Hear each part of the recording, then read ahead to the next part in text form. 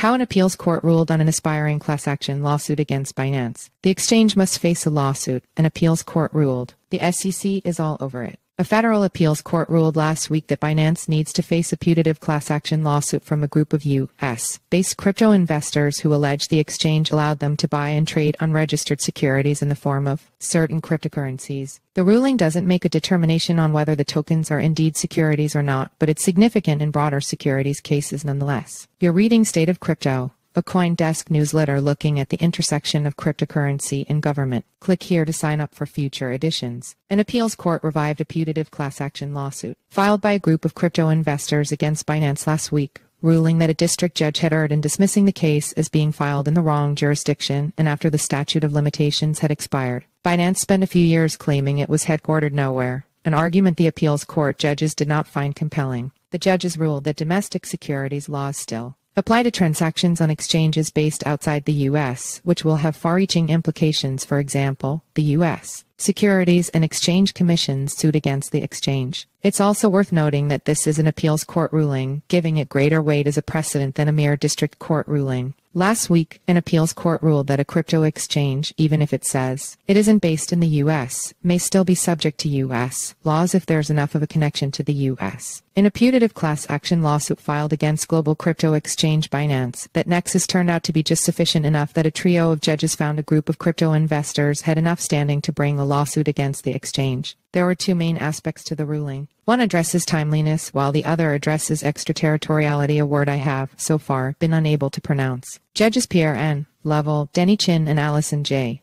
Nathan applied another court precedent, Morrison v. National Australia Bank, to say that the factors that matter are where the users placed the trades, where they paid for them, and where they took on the terms of service. In the case of the plaintiffs in the suit, that's within various U.S. states. First, plaintiffs have adequately alleged that their claims involve domestic transactions because they became irrevocable within the United States and are therefore subject to our securities laws, the judges said. Second, plaintiffs' federal claims are timely insofar as they relate to transactions that occurred during the year before they filed suit, because their federal claims all require a completed transaction and therefore could not have accrued before the transactions were made. Finally, we vacate as premature the district court's conclusion that there was an insufficient nexus between the named plaintiffs' claims and the states whose laws govern the claims of putative absent class members. The fact that there's no non-U.S. jurisdiction for the plaintiffs to sue and also bolstered their case, the judges seem to indicate. And the same arguments support the role of state law claims, the judges wrote. We conclude that, at this early stage of the litigation, plaintiffs have plausibly alleged that matching occurred in the United States, the ruling said.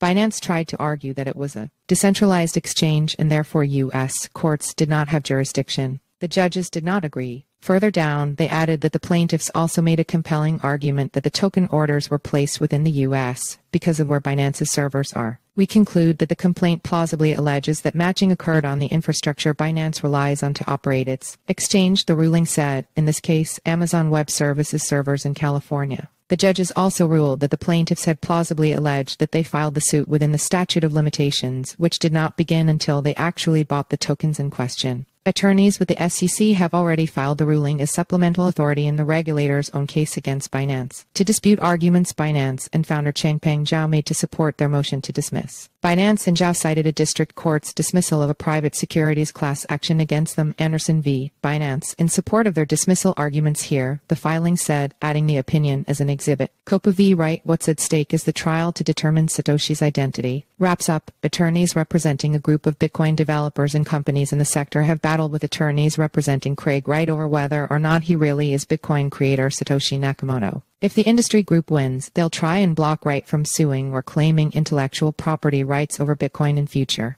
If he wins, he'll have a leg up in future suits. U.S. President again proposes crypto mining tax, wash sale rule for digital assets, a new budget. The White House is proposing including an excise mining tax, wash sale rule, and mark-to-market rule in its fiscal year 2025 budget. The U.S. Treasury Department's Green Book has more information on the proposals, but the top-line figure is a projection of $10 billion generated in 2025 and $42 billion over the next decade. However, similar proposals in last year's budget were not adopted, and it's unclear how likely it is Congress will take up these proposals in upcoming budget bills. Coinbase accuses U.S. SEC of breaking the law and rejecting crypto rulemaking. Crypto exchange Coinbase is filing an action in the Third Circuit Court of Appeals to force the Securities and Exchange Commission to conduct more rulemaking. Tuesday 1 UTC 10:00 a.m. GMT attorneys representing the Crypto Open Patent Alliance kicked off closing arguments in their case against Craig Wright. Friday, the Department of Justice will file its own briefs on Sam Bankman-Fried sentencing. The Wall Street Journal Binance head of financial crime compliance Tigran Gambarian and regional manager for Africa Nadeem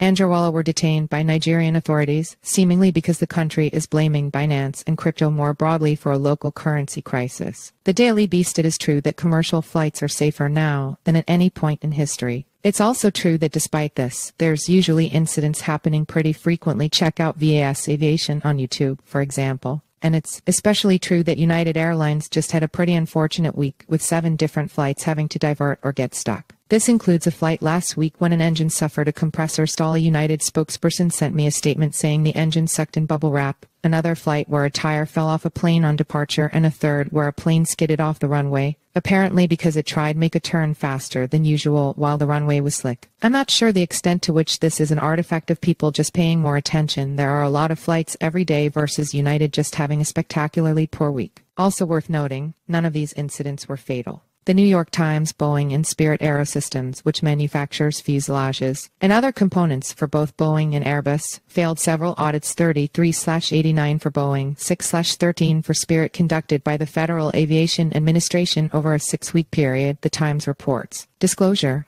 I hold Airbus ADRs. Puck News Block: formerly Square CEO and Twitter now ex-founder Jack Dorsey intended to donate $5 million in Bitcoin to Robert Kennedy, who's now mounting a third-party bid for president. If you've got thoughts or questions on what I should discuss next week or any other feedback you'd like to share, feel free to email me at nick@coindesk.com or find me on Twitter at nickheilst. You can also join the group conversation on Telegram. See you all next week.